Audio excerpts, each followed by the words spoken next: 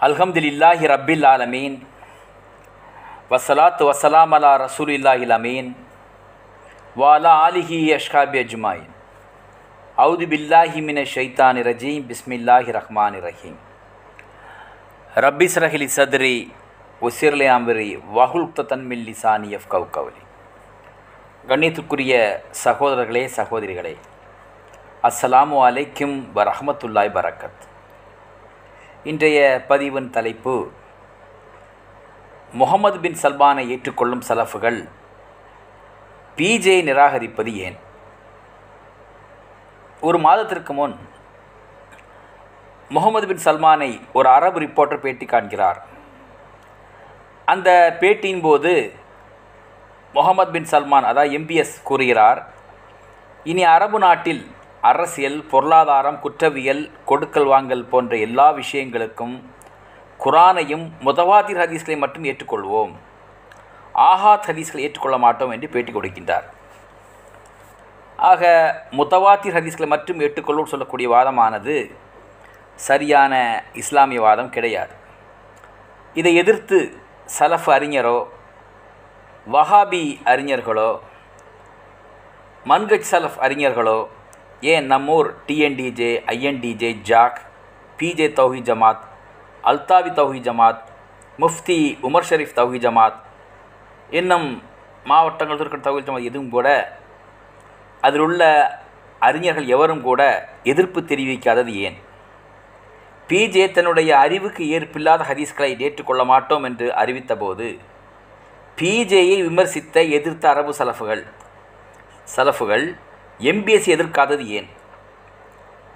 முக்கியமாக 3 விஷயங்களை இந்த பதிவின் மீது நான் சொல்ல விரும்புகின்றேன். 1, முத்தவாதிர் ஹதீஸ் என்றால் என்ன? 2, இஸ்லாத்தின் அடிப்படை குரான் ஹதீஸா அல்லது குரானும் அஹ்லுல் பைத்தா? 3வது, மதரசாக்கள் உருவாக்கப்பட்டது இஸ்லாத்தை பாதுகாக்கவா, முஸ்லிம் அரசர்களை பாதுகாக்கவா? குரான் ஹதீஸ் தான் அடிப்படை என்னும் புரோட்டோகால் உருவாக்கப்பட்டதே நடைமுறை முஸ்லிம் அரசாங்கத்தில் இஸ்லாம் இருக்கக்கூடாது, இஸ்லாத்தையும் அரசையும் பிரித்து செயல்படுத்தும் தஜ்ஜாலுக்கு உதவுவதுதான் என்பதை நமக்கு புரிகிறது. எம்பிஎஸ் சொல்லும் முத்தவாதிர் ஹதீஸ் என்றால் என்னவென்று பார்ப்போம். ஹதீஸ்கள் 2 வகை உண்டு. 1 ஹதீஸ் குத்சி, 2 ஹதீஸ் நபவி. குரான் அல்லாமல் அல்லாஹ் தன் அடியாரிடம் பேசுவதையே அல்லாஹ்வுடைய திருத்துறவர்கள் அறிவிக்கக்கூடிய ஹதீஸ்களை அல் குத்சி என்று சொல்வோம். இந்த வகை ஹதீஸ்கள் எல்லாம் அல்லாஹ் கூறுகிறான் என்றே ஆரம்பிக்கும். ஹதீஸ் அல் நபவி என்று சொன்னால் அல்லாஹ்வின் தூதரின் சொல், செயல், அங்கீகாரம் அனைத்தும் ஹதீஸ் அல் நபவி ஆகும். ஹதீஸ் நபவியை 2 வகையாக பிரிக்கலாம். 1 முத்தவாதிர் ஹதீஸ், 2 ஆஹாத் ஹதீஸ். நபிகள் நாயகம் ஸல்லல்லாஹு அலைஹி வஸல்லம் அவர்களின் சொல், செயல், அங்கீகாரம் ஆகியவற்றை ஸஹாபாக்கள், தாபீன்கள், தபோ தாபீன்கள், அதிகமான அறிவிப்பாளர்களால் பதியப்பட்ட ஹதீஸ்களை முத்தவாதிர் ஹதீஸ் என்போம். ஆஹாத் ஹதீஸ் என்று சொன்னால் குறைந்த எண்ணிக்கையுடைய அறிஞர்களால், அறிவிப்பாளர்களால் அறிவிக்கக்கூடியவை ஆஹாத் ஹதீஸ் என்போம். இந்த ஆஹாத் ஹதீஸ்களில் சனதை பார்த்து அதனுடைய தரத்தையும் பிரிப்போம். ஆஹாத் ஹதீஸ்களை 2 வகைப்படுத்துவார்கள். 1 மக்பூல், மற்றொன்று மர்தூத். மக்பூல் என்று சொன்னால் சஹி தரத்தில் உள்ள ஹதீஸ்களை, 2 ஹசன் தரத்தின் ஹதீஸ்களையும் மக்பூல் ஹதீஸ் என்றும், மர்தூத் ஹதீஸ் லைஃபான ஹதீஸ்களையும் மல்லு இட்டுக்கட்டவைகளையும் மர்தூத் என்று சொல்லுவோம். சஹி மற்றும் ஹசன் தரத்தின் ஹதீஸ்களை இபாதத், கொடுக்கல் வாங்கல், தண்டனை சட்டங்கள், உணவு, உடை போன்ற விஷயங்களுக்கும் இந்த சட்டங்களை பயன்படுத்துவோம். லைஃபான ஹதீஸ்களை சீரா, வரலாறு, மேலதிக விளக்கம், இன்னும் கல்வி போன்ற விஷயங்கள் பயன்படுத்துவார்கள். முத்தவாதிர் ஹதீஸ் குறைந்தது 5 சங்கிலி தொடர்கள் கொண்டதாக இருக்கும். நபிகள் நாயகம் ஸல்லல்லாஹு அலைஹி அவர்கள், ஸஹாபாக்கள், தாபீன்கள், தபோ தாபீன்கள், இமாம்கள், இப்படி 5 சங்கிலி தொடர்கள் காணும் ஹதீஸ்கள் குறைந்தால் அது ஆஹா ஹதீஸ் ஆகும். முத்தவாதிர் ஹதீஸ்களை பொறுத்தவரை புகாரி, முஸ்லீம் கிரந்தத்திலே 10 முதல் 30% ஹதீஸ்களே இருக்கும். பாக்கியுள்ள 70% ஹதீஸ்களும் ஆகாத் ஹதீஸ்களாக இடம்பெற்றிருக்கு. ஆதாரப்பூர்வ ஹதீஸ் கிரந்தமான புகாரி முஸ்லீம் கூட கிட்டத்தட்ட 70% ஹதீஸ்கள் ஆகாத் ஹதீஸ்கள் ஆகும். இந்த எம்பிஎஸ் என்ன சொல்கிறார்னு சொன்னால், இனி சவுதி அரசாங்கமும் அதன் பல துறைகளிலும் குர்ஆனும் முத்தவாத்திர் ஹதீஸ் மட்டுமே ஏற்றுக்கொள்ளப்பட்டு சட்டமாக்கப்படும். சஹீஹான் ஹதீஸ்களாக இருந்தாலும் ஆகாத் ஹதீஸ்களை அதன் அடிப்படையிலான சட்டம் நிராகரிக்கப்படும். சவுதி கான்ஸ்டியூஷனில் இன்னும் அதாவது ஆகாத் ஹதீஸ் அடிப்படையிலான சட்டங்கள் இருக்காது என்று எம்பிஎஸ் பேட்டி கொடுக்கின்றார். இது தவறு என்று உலகெங்கும் உள்ள எந்த ஸலஃப் ஆலிம்களோ வஹாபி ஆலிம்களோ மூச்சு கூட விடுவதில்லை. வஹாபிகளுக்கு எதிராக யாராவது குரல் கொடுத்தால் ஷியா என்றும் கபுர்வனை என்றும் முத்திரை குத்தி விமர்சனருக்கு பதிலளித்து விட்டதாக பெருமை கொண்டு இருப்பார்கள் இந்த வஹாபிகளுடைய குட்டி சைத்தான்கள். பாவம், இந்த தலைவர்கள் சம்பளம் கொடுப்பவர் எம்பிஎஸ்ஸாக இருக்கின்ற காரணத்தினால் அவருக்கு எதிராக ஒரு வாதத்தை கூட இவர் எழுப்புவதில்லை.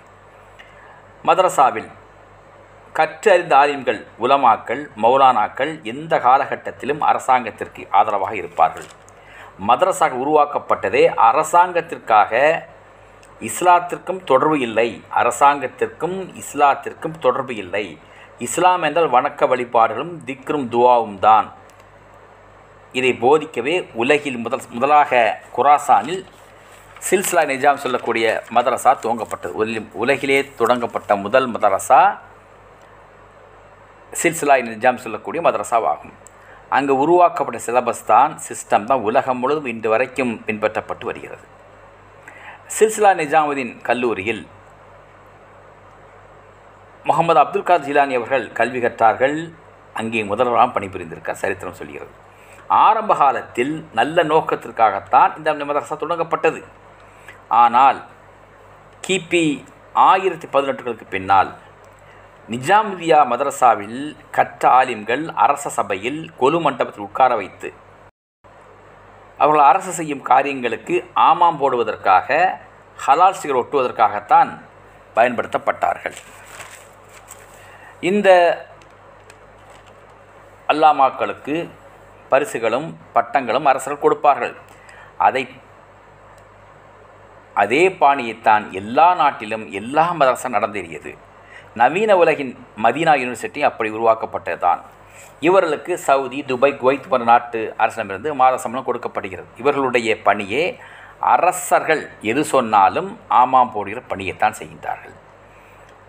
அந்த அடிப்படையில் மதீனா யூனிவர்சிட்டிக்கு முக்கிய நோக்கமானது அன்று உமையாக்கள் செய்த காரியமான அஹ்லுல் பைத்திற்கு எதிராக பொய் பிரச்சாரம் செய்தார்களோ அதே பாணியைத்தான் இன்றைக்கும் கூட அச்சு பிசகாமல் அஹ்லுல் பைத் எதிராக பிரச்சாரம் பண்ணுவதுதான் மதீனாவில் கற்றுணர்ந்த ஆலிம்களுடைய பணியாக இருக்கிறது.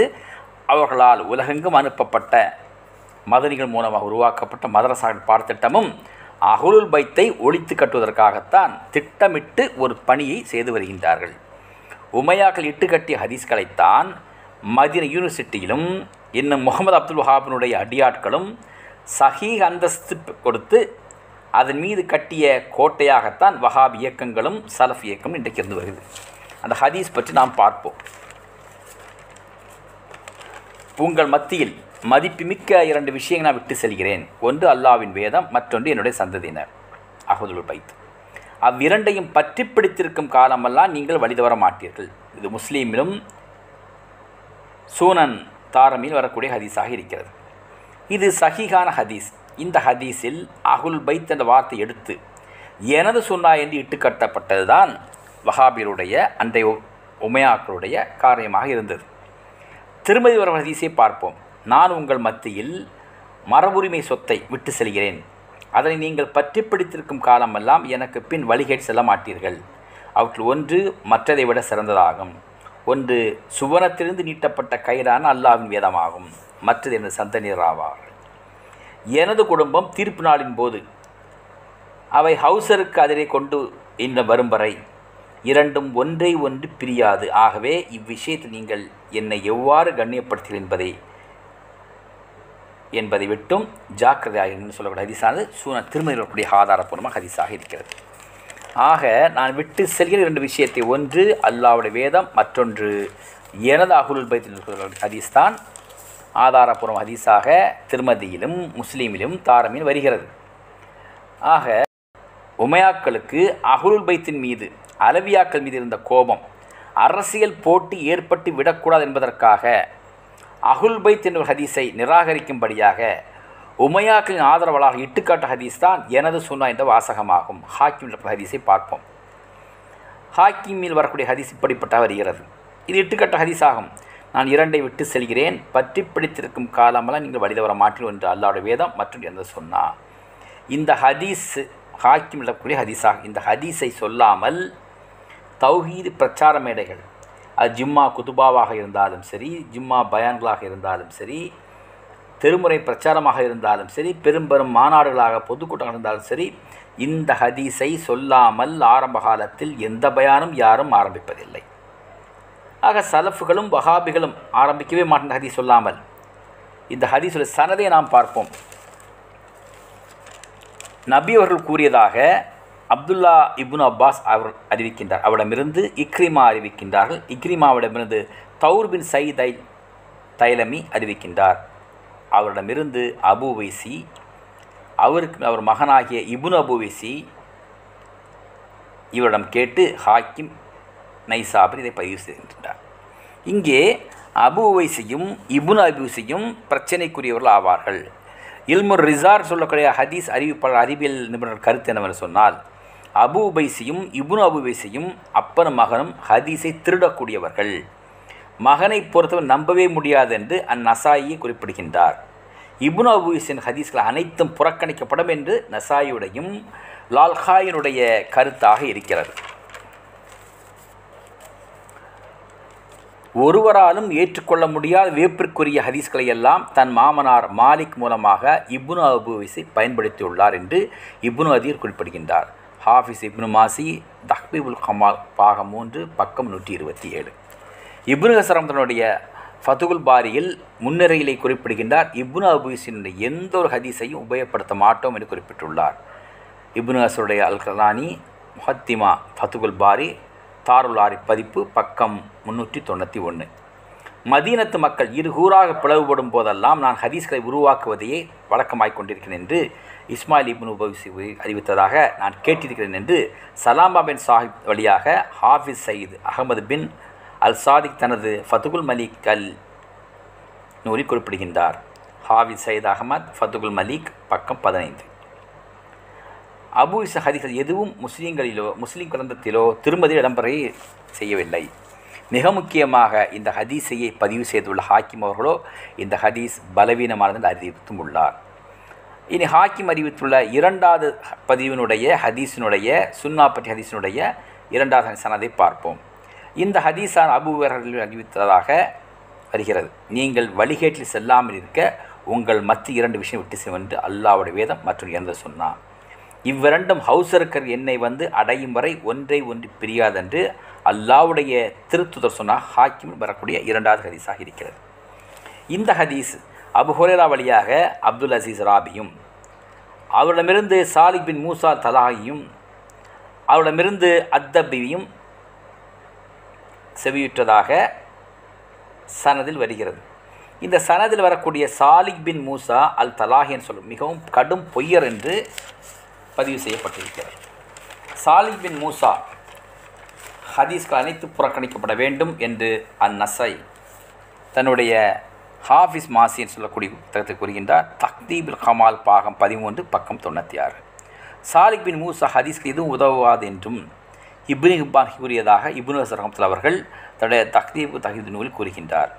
சாலிக் பின் மூசா ஹதீஸ்கள் எதுவும் ஏற்புடையது அல்ல என்று அபுனுயும் கூறியதாக இப்னு ஹசனுடைய தக்தீப் நூலில் குறிப்பிடுகின்றார். இனி இதே எனது சுன்னானுடைய 3வது சனதை பார்ப்போம். இந்த ஹதீஸுடைய சனது எப்படிப்பட்டது என்றால், அப்துல் ரஹ்மான் பின் யஹ்யா, அதற்கு அடுத்தபடியாக அகமது பின் சயீத், அவருக்கு பின்னாக முகமது பின் இப்ராஹிம் அல் துபைலி, அவருக்கு பின்னால் அலி பின் சயீத் அல் பராயிதி, அவருக்கு பின்னால் அல் ஹுசைனிடமிருந்து காதிர் பின் அப்துல்லா பின் அம்ர் பின் அவுஃப், அவர் தந்தை அப்துல்லாவிடமிருந்தும் அவர் தனது பாட்டனார் அம்ர் இப்னு அவுஃபிடமிருந்தும் இந்த ஹதீஸை பெற்றுக்கொண்டதாக இப்னு அப்துல் ரவுஃப் தஹ்ரீன் சொல்ல கிரந்தத்திலே பக்கம் 24 பாகம் 24 பக்கம் 334 குறிப்பிடுகின்றார். இந்த சனதில் வரும் ஹாதிர் பின் அப்துல்லா பெரும் பொய்யர் என்று ஷாஃபி இமாம் கூறுகின்றார். பெரும் பொய்யர் என்று அபுதாபூதும் கூறுகின்றார். இவர் வழியாக வரும் ஹதீஸ்கள் எல்லாம் புறக்கணிக்கப்பட வேண்டும் என்று இப்னு ஹிப்பானும் அல் நசாயியும் தாரகுத்தினையும் அஹ்மது பின் ஹம்பலும் அறிவித்திருக்கின்றார்கள். அடுத்து சனது ஏதுமின்றி முர்சலான ஹதீஸை இமாம் மாலிக் அவர்கள் அறிவித்திருந்தார்கள். இமாம் மாலிக் ரஹ்மத்துல்லாஹி பதிவு ஹதீஸும் நபிகளோட தொடர்பில்லாத முறையில் பதியப்பட்ட முர்சலா ஹதீஸ் எதுவும் மதிப்பு கிடையாதுன்னு நாம் அறிவோம். குரானும் சுன்னாவும் தான் இஸ்லாத்தின் அடிப்படை என்று கூறும் தௌஹீத்வாதிகள், வஹாபிகள், ஸலஃபுகள், மன்கஸ் ஸலஃபுகள் இந்த ஹதீஸ்களை பற்றி நாம் என்ன பதில் சொல்லப்போர்கள் கேட்கும் பொழுது பல முறை கேட்டுவிருக்கிறோம், முகமதுவில் கேட்டிருக்கின்றோம். அப்பொழுதெல்லாம் அபு ஆசியா ஒரு ஷியா, அபு ஆசியா ஒரு கபர் வணங்கின பதிலைத்தான் சொன்னார்களே தவிர அறிவுபூர்வமான பதில் சொல்ல தெரியவில்லை. காரணம் என்னவென்று சொன்னால், காலாகாலமாக இந்த சஹீஹான ஹதீஸ் அல்லாத, லைஃபான ஹதீஸும் அல்லாத இட்டுக்கட்டப்பட்ட ஹதீஸின் அடிப்படையில் தான் தன்னுடைய தௌஹீத்வாதிகள் கோட்டையை கட்டியிருக்கின்றார்கள். வஹாபிசம் என்ற கோட்டையானது கட்டப்பட்டது இந்த ஒரு ஹதீஸை கொண்டு தான். குரானும் எனது சுன்னாவும் என்று சொல்ல ஹதீஸின் மீது கட்டப்பட்ட கோட்டை தான் வஹாபி கோட்டையாக இருக்கிறது. சஹீஹான ஹதீஸ்களை மட்டுமே ஏற்றுக்கொள்வோம் என கூறும் அதன் அடிப்படையில் வஹாபிச கோட்டை கட்டி வைத்திருக்கும் தமிழ்நாடு தௌஹீத் ஜமாத் இயக்கவாதி எதுவாக இருந்தாலும் சரி, இந்த இயக்கவாதிகளுக்கு சத்திய பிரச்சாரம் செய்ய எந்த தகுதியும் தான் சொல்ல வேண்டும். நீங்கள் அஹ்லுல் பைத்தை பற்றி சொல்லும் என்போது அபூஜஹலும் கூட அஹ்லுல் பைத்து தான் என்று கூறுவது இவருடைய வழிகேட்டு உச்சகட்டமாக இருக்கிறது. அஹ்லுல் பைத்தை நிராகரிக்க வேண்டும் என்பது மதீனாவினுடைய பாடமாக இருக்கிறது. அந்த அஹ்லுல் பைத்துகள் ஆட்சிக்கு வந்துவிடக்கூடாது என்று உமையாக்களின் ஆதரவாளர்கள் பொய்யாக உருவாக்கப்பட்டதுதான் இந்த எனது சொல்ல ஹதீஸாக இருக்கிறது. ஆக குரானும் அஹ்லுல் பைத்தும் என்னும் வாசகத்தை மாற்றி குரானும் சுன்னாவும் என்று இட்டுக்கட்டியுள்ளார்கள் உமையாக்கள். அதுபோல் இன்றும் சவுதி குடும்ப அரசியலுக்கு ஆதரவாகவும் அஹ்லுல் பைத்தின் இறுதி கண்ணியான மெஹ்தீஸுடன் ஆட்சிக்கு வந்து கொடுக்கிறார் என்பதற்காக முகமது பின் சல்மானிடமும் அவர் வாப்பா உப்பாவிடமிருந்து காசு வாங்கி உருவாக்கிய அமைப்பு தான் மன்கஜ் ஸலஃப் வஹாபி அமைப்புகளாகும். எல்லோரும் அஹ்லுல் பைத்து தான் என்று சகட்டு மேனிக்கு பேசும் வஹாபிகளுக்கு இந்த ஹதீஸை நாம் சொல்லுகின்றோம். உம்மு சுல்மானுடைய வீட்டிலிருந்து அல்லாஹ்வுடைய திருத்துவர் அறிவித்த ஹதீஸ் இதுவாக இருக்கிறது. நபியுடைய வீட்டினரை உங்களை விட்டும் சகல அசுத்தங்களை நீக்கி உங்களை முற்றிலும் பரிசுத்தமாக்கியுடைய அல்லாஹ் விரும்புகிறான். இந்த வசனமானது 33ஆம் அத்தியாயத்திலே 33ஆம் வசனம் அறிகிறது. இந்த வசனம் இறங்கிய மாத்திரம் நபி அவர்கள் ஒரு போர்வையை போர்த்தி கொண்டு அந்த போர்வைக்குள் ஃபாத்திமா ரலியல்லாஹு அன்ஹு, ஹசன் ரலியல்லாஹு அன்ஹு, உசைன் ரலியல்லாஹு அன்ஹு பின்புறம் அறிஞர்கள் இவர்களை போர்த்திய வண்ணம் கூறுகின்றார், இவர்களே எனது அஹ்லுல் பைத்தினர், தீய செயல்களிடமிருந்து அவர்கள் நீக்கி தூய்மைப்படுத்துவாயாக. உடனே உம்மு சுல்மா அலி அவர்கள் கேட்கின்ற நானும் போர்வைக்குள் வரட்டுமாறு கேட்கும்போது நீங்கள் அங்கே நில்லுன்னு சொன்னார்கள் அல்லாஹ்வுடைய திருத்துதர். இந்த ஹதீஸால் முஸ்லீமிலும் திருமதி வரக்கூடிய ஹதீஸாக இருக்கிறது. ஆக அஹ்லுல் பைத் ஒரு குடும்பம் என்று சொன்னால், எந்த ஒரு குடும்பம் என்று சொன்னால் கல்யாணத்துக்கு அழைப்போம்னா குடும்பத்தை ஒட்டுமொத்த குடும்பத்தை அழைப்ப. இது குடும்பம் என்று சொன்னால் ஒரு திருமணத்திற்கோ ஒரு சாவு வீட்டு வரக்கூடிய குடும்பத்தில் சொன்னார் சித்தப்பா பெரியப்பா மாமா மச்சான்னு சொல்லி உறவுகள் பெருசாகத்தான் இருக்கும். அதே சமயம் எனது குடும்பம் என்று அழுத்தம் திருத்தமாக சொல்லும்பொழுது தானும் தன்னுடைய வம்சாவளியும் தான் சொல்லுவார். அந்த அடிப்படையில் அல்லாஹ்வுடைய திருத்துதர் மிக தெளிவாக எனது குடும்பம் என்பது பெரியதான், ஹாசிம் குடும்பமும் குறைஷ் குடும்பமும் என்னுடைய குடும்பமாக இருக்கிறது, இருந்தாலும் எனது வம்சாவளிகள் என்ற ரீதியிலே ஒரு போர்வையை போர்த்தி கொண்டு அந்த போர்வைக்குள் தானும் ஃபாத்திமா ஜஹரா அவர்களும் அலி ரலியல்லாஹு அவர்களும் ஹசன் ரலியல்லாஹு அவர்களும் உசைன் ரலியல்லாஹு அவர்களையும் போர்த்திவிட்டு இவர்கள்தான் அஹ்லுல் பைத் என்று தெள்ளத் தெளிவாக பிரித்து காட்டியிருக்கும் பொழுது சகட்டு மேனிக்கு எல்லோரையும் அஹ்லுல் பைத்துன்னு சொல்லக்கூடிய ஒரு வாதத்தை வைக்கின்றார்கள் ஸலஃபு அறிஞர்கள்.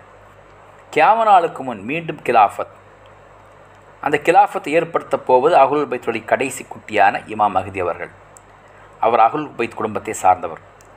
அவரை இஸ்லாமிய உலகமே எதிர்பார்த்து கொண்டிருக்க வேண்டும் அல்லாஹ் திருத்துதர் கூறியிருக்கும் பொழுது அஹ்லுல் பைத் பற்றிய முஸ்லீம் உலகம் கண்டுகொள்ளக்கூடாது என்பதற்காகவே திட்டமிட்டு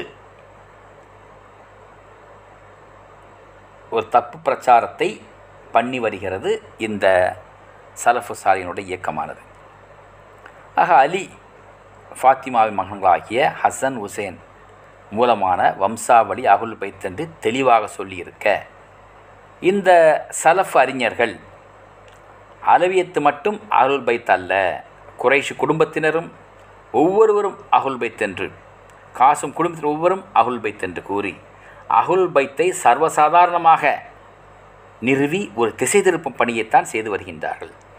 ஆரம்ப காலத்தில் உமையாக்கள் அஹ்லுல் பைத்தை நிராகரிக்கும்படியாக இஸ்லாத்தின் அடிப்படை குரானும் அஹ்லுல் பைத்தும் என்று இருக்க, குரானும் ஹதீஸும் என்று இட்டுக்கட்ட ஹதீஸை உருவாக்கினார்கள். அந்த ஹதீஸை கொண்டுத்தான் இன்றைக்கு இருக்கக்கூடிய தௌஹீத் அமைப்பானது உருவாக்கப்பட்டிருக்கிறது. உலகெங்கிலும் காணக்கூடிய தௌஹீத் அமைப்பானது மதீனா யூனிவர்சிட்டி வழியாக நிறுவப்பட்ட தௌஹீத் அமைப்பானது முக்கியமாக செய்யக்கூடிய காரியம் என்னவென்று சொன்னால், எதிர்கால அரசியல், குறிப்பாக சவுது குடும்பத்தின் அரசியல், இந்த அரசியலில் இனி வரக்கூடிய மெஹதி தலையிடக்கூடாது என்பதற்காக, மெஹதி வந்தால் நிராகரிக்க வேண்டும் என்பதற்காக, மெஹதியை சமுதாயம் பலவீனமாக கருதும்படியாக ஒரு திட்டமிட்ட பிரச்சாரத்தை தான் இன்றைக்கு இருக்கக்கூடிய வஹாபியர்கள் செய்து வருகின்றார்கள்.